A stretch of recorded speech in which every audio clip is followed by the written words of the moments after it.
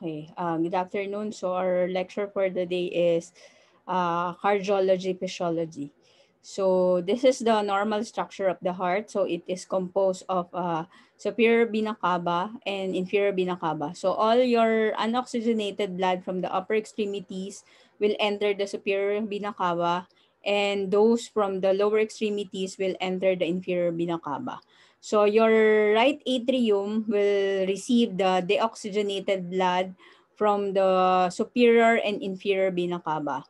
Then the deoxygenated blood from the right atrium flows through the tricuspid valve into the right ventricle. So from the right ventricle, it will enter the lungs via the pulmonary valve. So in the lungs, the oxygenated blood will become oxygen rich through the oxygenation from the lungs. So the blood will send back to the heart via the pulmonary veins, which is composed of 4 pulmonary veins, and it will enter your left atrium. So from your left atrium, it will enter your left ventricle via the mitral valve. Then from the left ventricle, it will be distributed to the different parts of the body via the aorta.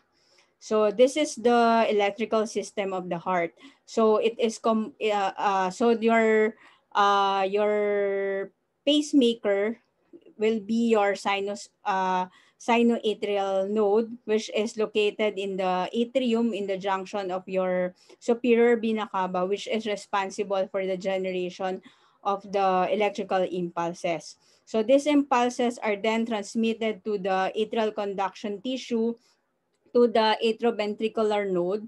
So your atrioventricular node will cause a slight delay in transmission and then allows the signal to travel to the cells of the interventricular septum. So from your AV node, it will be distributed to your right and left via the bundle branch. So from your bundle branch, it will be transmitted into the respective ventricles, no, from your right and the left, and further it will be distributed through the different parts of the ventricles via the Purkinje fibers. So this is the cardiac action potential. So your cardiac action potential, which is composed of your this is the sample of your cardiac potential, which has a plateau. No, so this is the cardiac action potential of the Purkinje fibers, and the blue one is the cardiac action potential of the ventricular muscle.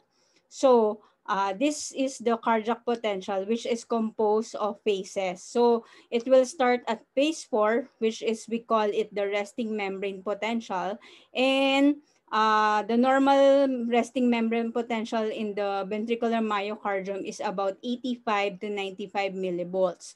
So the membrane is permeable to potassium. Then phase 0, which is we call it the rapid depolarization phase. So the phase is due to the opening of the fast potassium channels, causing a rapid increase in the membrane conductance to sodium channels. So thus the rapid influx of your sodium ions into the cell. So there is an increase, no, inward increase of your sodium current. So your phase 2 of the action potential occurs with the inactivation of your uh, channels. So the transient net outward current causing the small downward deflection. No, this is the small downward deflection of the action potential is due to the movement of your potassium and chloride. So your potassium and chloride will go up from the cell, which is carried out by the ions, no, the I212 currents respectively. So particularly the ions contribute to the notch of the ventricular cardiomyocyte action potential. So this is your notch. So next is the phase 2. The phase 2 is the action potential caused by a large quantity of both calcium and sodium ions, which flows through these channels to the interior of the cardiac muscle fiber. And this maintains a prolonged period of depolarization. So next is your phase 3. We call it the rapid repolarization phase of the action potential. So it is composed of L-type channels, which is responsible uh, in the outward flow of your potassium. No, there is a slow rectifying channels, which is your potassium, and your potassium rapid delayed or inward rectifying channels. So immediately after the onset of the action potential, the permeability of the action of the cardiac muscle membrane for potassium ions decreases about fivefold. So an effect that does not occur in the skeletal muscle. So this decrease the potassium permeability may result from the excess calcium influx through the calcium channels, which is noted in the cardiac muscles. So regardless of the cause, there is a decrease in the potassium permeability that greatly decrease the outflux of your potassium charged potassium ions during the action potential plateau. So this is your action potential. Next is,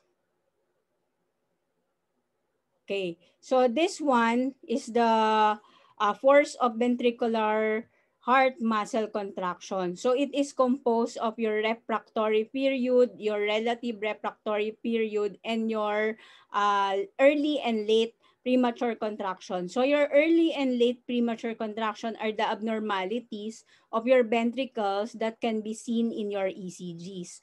So your refractory period is the interval of time during which the normal cardiac impulse cannot re-excite an already excited area of cardiac muscle. So the ventricles, the value of your refractory period is 0.25 to 0.3 seconds. For your atria, it is 0.15 seconds, which is apparent in your ECGs. So your atria represents your P wave and your ventricle represents the QRS complexes. So the normal value for atria is 0.15, which is the normal value of your PR interval. Next is your relative refractory period. So this period is during which the muscle is more difficult than normal to excite. So if there is a abnormality in the conduction of the electrical impulse from your cardiac muscle, so there will be early premature contraction, or we call it the PBCs in ECGs. So next is your heart is has a calcium channels, no? It is L-type calcium channels that triggers the the influx of your calcium. So it has two channels, no? The hydropyridine receptor and the ryanodine receptor. So 70% of your intracellular calcium is from your sarcoplasmic reticulum and 30% is from your calcium influx through the sarcolemma. So next is, this is the transverse tubules of your sarcoplasmic reticulum. I think this was already discussed during your lecture in the cardiac muscle. So I will not dwell more on this.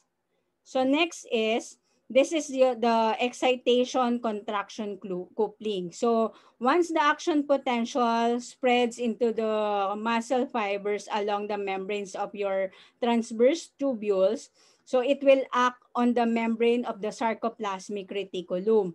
So to cause the release of your calcium ions from the sarcoplasmic reticulum. So your calcium will act from your sarcoplasmic reticulum. So there's a large quantity of extra calcium ions diffuses from the sarcoplasm from the T tubules at the time of action potential. So calcium ions diffuse into the myofibrils and catalyze the chemical reactions that promote sliding of the actin and myosin filaments along one another, causing muscle contraction. So at the end of the plateau of the cardiac action potential, the influx of calcium ions to the muscle fibers stops. then the calcium ions in the sarcoplasm are rapidly pumped back out of the muscle fibers into both the sarcoplasmic reticulum and the T tubules, which is the extracellular fluid that causing the muscle relaxation. So that is your excitation, contraction, coupling, which is secondary to the action of your calcium channels. And next is, this is your cardiac cycle. So your cardiac cycle is an event that occurs between one heart contraction and the next. So this cycle is divided into two phases, your relaxation and the contraction phase. So the relaxation phase of the cardiac cycle is known as the diastole, which is characterized by feeling of your ventricles. The second part of the cardiac cycle is known as the systole. So this is your this part is the diastole and this part is the systole. So during systole, uh, during systole, the heart contraction and forces the blood into the aorta and the pulmonary artery. So the diastole begins with the closing of your semilunar bulb. So this one, the isovolemic lumic contraction will start at the closing of the semilunar bulb. So and the opening of the atrioventricular bulb. So this allow the pressure in the ventricles to become low enough to allow blood to enter from the atria. Towards the end of the diastole, the atria gives a quick contraction to finish the emptying of the blood into the ventricle. So this is known as the atrial click and helps to boost cardiac output. So the next part is the ventricles will receive a stimulus to contract, which increases the interventricular pressure. So in this graph, you will notice that there will be an increase in the pressure. This one is the pressure, no, the ventricular pressure. So once there's an already atrial click, so there will be increase in the ventricular pressure. So this increased pressure forces the mitral and the tricuspid valve to close and opens the semilunar bulbs to allow blood to flow out of the pulmonary and systemic circulation. So when the pressure in the pulmonary artery and the aorta overcomes the pressure in the ventricles, the semilunar bulb closes and the atrioventricular bulbs open, making the beginning of the diastole and the start of the new cardiac cycle. So the red one is your ventricular pressure, and this one is your atrial pressure. So you will notice that your atrial pressure has A, C, and B. So each wave is represented by the different parts of the cardiac cycle. So your aortic pressure is this one, and your ventricular and atrial pressure, there is a representation from your ECGs, no? So we will discuss more on the representation of the ECG on the next topics.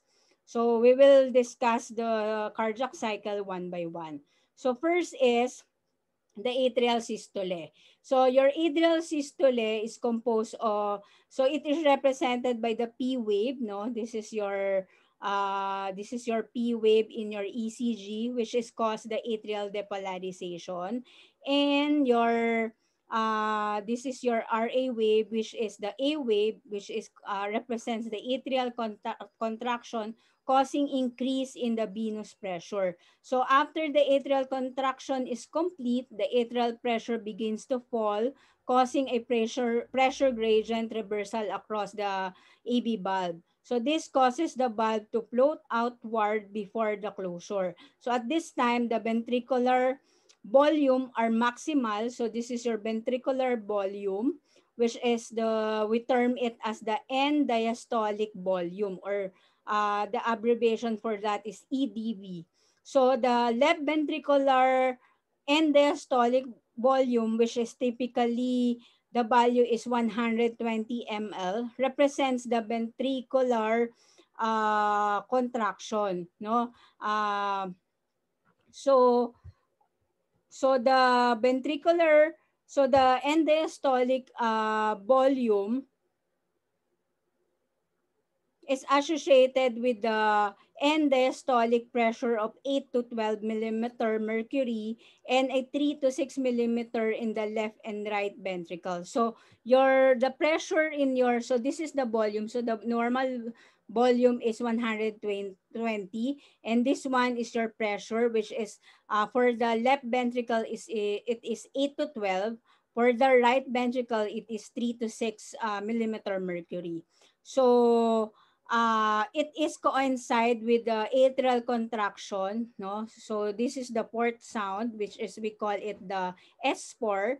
This sound is caused by the vibration of the ventricular wall during atrial contraction. So generally, the pressure occurs in many of you generally, this S4 does not occur in many individuals, no? They are usually can be found in adults, no, and also in neonates. Okay, next. Next is your isobolumetric contraction. So this is represented by your QRS waves that appear as a result of ventricular depolarization. So your QRS, this is your QRS, which is responsible for your isobolumetric contraction. So it initiates the ventricular systole that causing the increase in the ventricular pressure. So it is composed of C wave, no? This is your C wave in your right atrial pressure that occurs when the ventricles begin to contract. So it is represented by your S1, which is caused by the AB valve that closes, no? So that is the sound. So in this in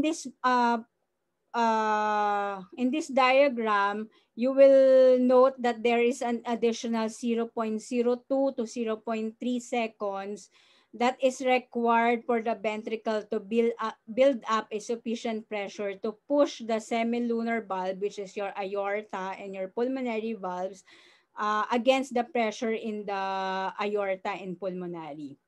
Next. Next is your period of ejection. So this is where when the left ventricular pressure rises, and this is where your aortic valve opens and the blood that rapidly ejected into the aorta. So in effect, there will be a decrease in the ventricular volume of your ventricles, and there will be in your ECG, there will be a T wave which is represented by your ventricular repolarization. So this is your T wave. So next is your isobolometric or isometric relaxation. So this is the end of your systole. So it occurs when the ventricles relaxes. So it decreases the ventricular pressure, and it is represented by your S2, which is the closing of your aorta and your pulmonary valve. And in your right atrial pressure, it is represented by B wave that occurs as a result from the slow flow of blood into the atria from the veins. Next is your ventricular feeling. So your ventricular feeling is the phase wherein the ventricles continue to relax and the AV valves rapidly open and ventricular feeling begins. So ventricular volume increases and there is a rapid fall in the left atrial pressure. So this is the wave that represents the rapid flow of your left atrial pressure, and your aorta will pressure will begins to fall. Okay, this diagram represents the relationship between the left ventricular volume and the interventricular pressure during the diastole and systole. So we will discuss this one by one. So this one, this is the ventricular This is the ventricular It's 1:30. pressure gradient wherein this is composed of phase 1 until phase 4. So your phase 1 is from this phase 1 is the volume pressure diagrams that begins as a ventricular volume of about 50 millimeter and the diastolic pressure of 2 to 3 millimeter mercury. The amount of blood that remains in the ventricles after the previous heartbeat, which is 50 millimeter, we call it the end diastolic volume. So this is the end diastolic volume. So as the venous blood flows into the ventricles from the left atrium, the ventricular volume normally increases about 20 millimeter, which is we call it the end diastolic volume, and an increase of 70 millimeter. So therefore, the volume pressure diagram during the phase 1 extends along the point A from point B. So from 50, it will increase to almost 120, wherein you, from the valve that's open, then after the period of peeling, your mitral valve will close. So that is your phase 1.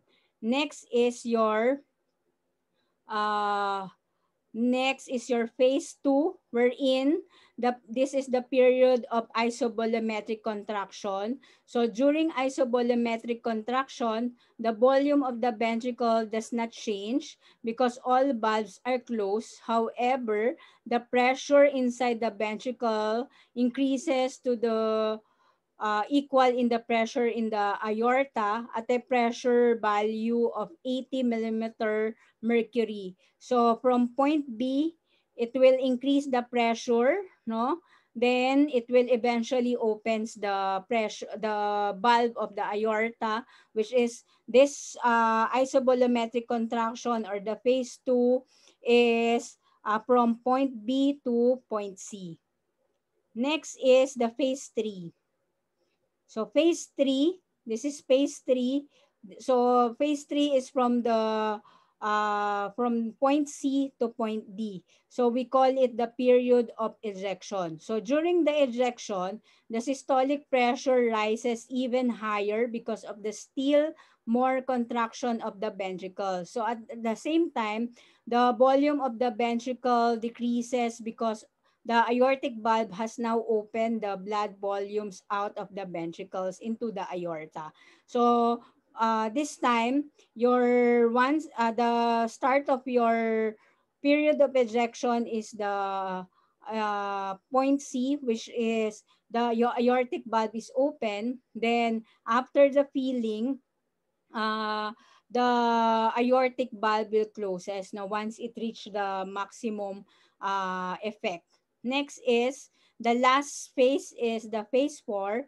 So it is from point D and will go back to point A. So this is, we call it the period of isobolometric uh, relaxation. So at the end of the period of this period, the aortic valve closes and the ventricular pressure falls back to the diastolic pressure level.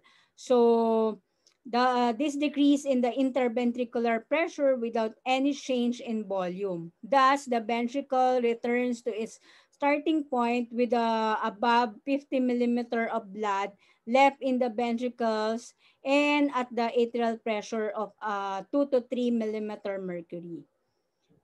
So that is the whole diagram, no, of the left ventricular volume, which is in comparison with the left and interventricular pressure. Okay. Next is what is your stroke volume? So stroke volume is the difference between the end diastolic volume and the end systolic volume. So the factors that affect your stroke volume are your preload, contractility, and afterload. So your ejection fraction is the fraction of blood that ejected by the ventricle that is relative to each filled volume. So we call it the end diastolic pressure. So we usually get the ejection fraction by doing the 2D echo, no? Um, Next, so the Frank-Starling law. So this states that the stroke volume of the heart increases in response to an increase in the end diastolic volume. So the greater the heart muscle is stretched during filling, the greater is the force of contraction and the greater the quantity of the blood pumped into the aorta. Okay, next. So this is the representation of your left and right ventricular function curve. So as the atrial pressure from each side of the heart, so this is your left mean atrial pressure, and this one is the right mean atrial pressure. So as it increases, the stroke work output of that side increases until it reaches the limit of ventricular pumping ability. So it means that if the left atrial pressure increases, the stroke or the stroke volume or the stroke output of the heart will also increase, no? The for right atrium, it is lower compared to your left atrium. So the value of your left atrium, as I said a while ago, is 2 to 4, while your left atrium is 20 to 40 millimeter mercury. Next. So this is the approximate normal right and left ventricular volume output curve. So you will notice that your left ventricle has a higher pressure compared to your right ventricle. No? So this is the same diagram as before.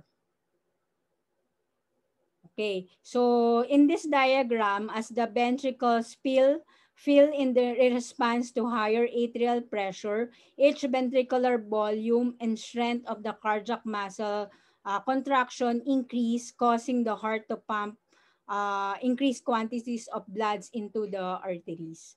So this one is the cardiac sympathetic and the parasympathetic nerve. So your heart is controlled by two opposing division of the autonomic nervous system. So it is composed of your sympathetic and the parasympathetic. So these two system ideally balance each other and create a steady state. However, during stressful stimulations or situations, the sympathetic nervous system predominates, which leads to tachycardia, increased cardiac output, increased oxygen demand of the heart, while your parasympathetic will cause relaxation. No, it is apparent during sleep. So your parasympathetic will predominate during sleep. So it will cause your heart rate to decrease. So this is, we call it the resting heart rate. So you will also have your baseline cardiac output, and also the oxygen demand of the heart is also decreased. Okay, so your this is the effect of your cardiac output curve of different decrease of your sympathetic and your parasympathetic. So your sympathetic, we call it the adrenergic, no? So your parasympathetic, we call it the cholinergic. So your parasympathetic normalizes your heart rate or decreases it sometimes, while your parasympathetic increases your cardiac output, your heart rate. No, this is responsible for the production of your norepinephrine, no, your parasympathetic. So that's why we call it the adrenergic. While your parasympathetic, we call it the cholinergic, which refers to the nerve cells or fibers that employed your acetylcholine, which is the primary neurotransmitter. So again, the primary neurotransmitter of your parasympathetic is your acetylcholine, while your sympathetic, the primary